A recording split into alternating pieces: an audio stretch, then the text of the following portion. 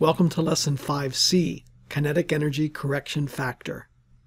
In this lesson, we'll define the kinetic energy correction factor and why we need it, and we'll do some example problems. Why do we need this correction factor? Well, let's go back to our exact equation of conservation of energy that we derived in the previous lesson. Recall that we split the power term into 4 parts. Only the shaft part remains here because the pressure work term was absorbed into this specific enthalpy term. The viscous work term is usually 0 unless we have moving boundaries along our control surface, and we'll always neglect other work terms in this course. So this equation is exact, but we don't always want to be evaluating these integrals, so we made a simplification called the SSSF, or steady state, steady flow, form of the equation for a fixed control volume with well-defined inlets and outlets and nearly uniform velocity profiles. So this is the equation we'd like to use. But there's a problem with this simplified equation. It's not exact, it's approximate, and it's due to this approximation. Let me explain. We let V be the average speed at an inlet or outlet. Let's look at an outlet as an example. This is a nearly uniform velocity profile, but the actual profile may look something like this, where the average velocity is somewhere here. The problem occurs because of this v squared term in the integral. Let's look at that term by itself, where we integrate over this outlet. The 1/2 or 1/2 can come outside the integral, so we have our v squared term times rho, which I'll also put outside since we're assuming incompressible flow here, and then v dot nda. In this simple case, the unit outward normal is in the same direction as v, so this dot product simply becomes v itself, the magnitude of the velocity vector or the speed. So this integral reduces to rho/2, and we integrate v cubed dA. The problem is that this is non-linear, but we use the average speed to come up with this equation and this term. Note that m dot is rho VA, so one of these v's is embedded in m dot, and the other two are in this term. Mathematically, this integral over the outlet is not equal to rho VA times v squared over 2, which is what we have here, rho VA times v squared over 2. These are not the same. In fact, you can plug in any kind of velocity profile shape you want, and you'll find that this integral is actually greater than this approximation. The left side is exact, the right side is an approximation. But we'd still like to use this equation, so we'll plug in a fudge factor. We define alpha as the kinetic energy correction factor, which we get by taking the ratio of these two quantities on the right and left. Namely, we let alpha equal 1/a, the integral over area A, which in our case is the outlet area, of u over v average cubed, where I'm defining u as the component of velocity in the direction of n, perpendicular to the outlet. So we're calling this u cubed in this integral, which is the same as this integral. And let me complete this with a dA. So this is our kinetic energy correction factor, where u is the velocity component perpendicular to area A. In other words, we're assuming that the flow comes out straight and not at some angle compared to A. As I mentioned, this left side is greater than this right side, unless the flow is actually perfectly uniform. You can put any velocity profile at the exit that you want. Do this integration, and you'll find that alpha is always greater than or equal to 1. So let's go back to this equation that we want to use. What we'll do is insert an alpha in front of these v squared terms to account for this correction factor and the nonlinearity of the velocity profile. I typed that up.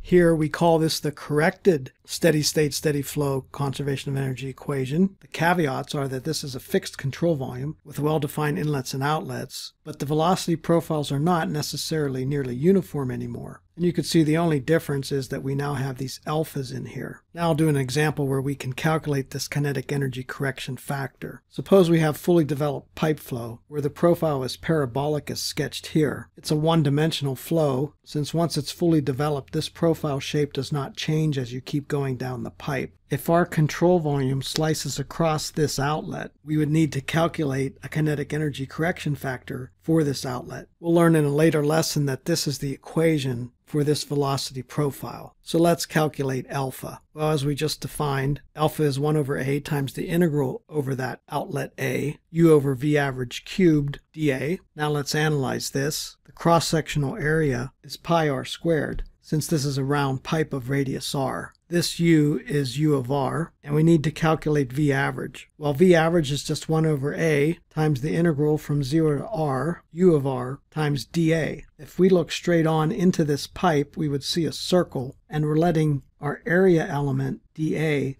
be a small ring of dimension dr, this little width, and then 2 pi gives us the whole ring. So dA is just 2 pi r dr. So v average is 1 over the area, pi r squared, integral from 0 to r, and we plug in our u of r equation from up here, 1 minus r over r squared, 2 pi r dr.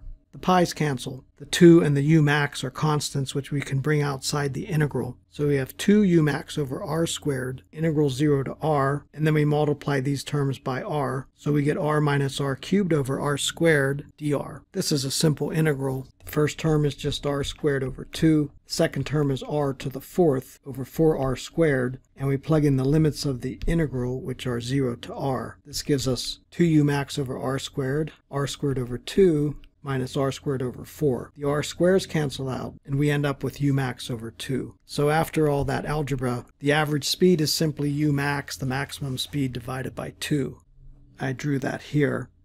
Now let's go back to our equation for alpha. Alpha equals 1 over the area. We use the same dA as we did for calculating the average speed, namely this ring of area 2 pi r dr, and we plug in our u again from the given velocity profile. And that whole thing is cubed because of this term, divided by v average cubed. Plugging in this v average, we have u max over 2 cubed, and then again our dA is 2 pi r dr. Again, the pi's cancel. U max cubed cancels with this u max cubed. We do a similar analysis to what we did here, except it's more complicated because you have to take this term cubed and you get a bunch of terms that you have to integrate. I'll let you do that on your own. By the way, in my notes, anytime you see a squiggly arrow pointing down, this means there's a lot of algebra that I'm skipping. This is a fairly easy but tedious integral, and when all is said and done, we get alpha equal 2 for fully developed laminar pipe flow, which is the problem we're talking about here. And I'll insert that this is laminar pipe flow. Let me now give you some useful values of alpha for problems which we'll do in this course. For uniform flow, which is almost never the case in real life, alpha equal 1. For fully developed laminar pipe flow, which is the problem we just did, it turns out that alpha equal 2. For fully developed turbulent pipe flow, the velocity profile is not parabolic, but looks more like this, where it's fairly flat in the middle, but is rounded toward the walls. It turns out that alpha is about 1.04 to 1.11, depending on Reynolds number. Just a preview of coming attractions here. Reynolds number is the most important non-dimensional parameter in all of fluid mechanics. In fact, it determines whether this flow is laminar or turbulent. As a good ballpark estimate, I usually use alpha equal 1.05 for fully developed turbulent pipe flow. A few comments. We derived alpha for outlets, but it's equally valid with the same equation at inlets. It's tempting to ignore alpha, which means setting alpha equal to 1, so that you're back to our SSSF equation from the previous lesson. But I'll say to always include alpha in any of these energy problems. Going back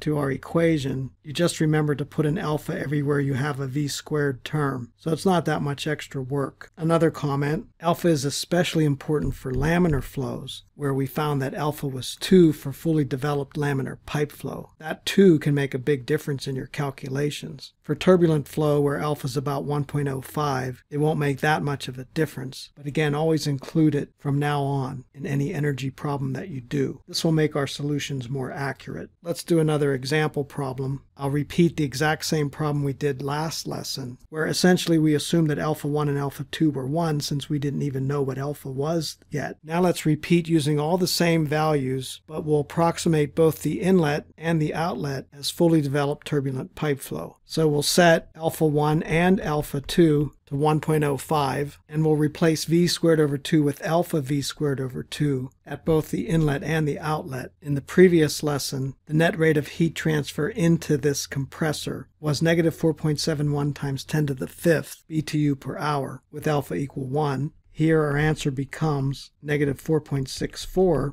times 10 to the 5th BTU per hour with alpha equal 1.05. This answer is more accurate because we've put in the correction factor. The difference here is fairly small, only about 1.5%, but we do get a more accurate answer. As I've already said, alpha is especially important for laminar flows, but always use alpha from now on, whether the flow is laminar or turbulent.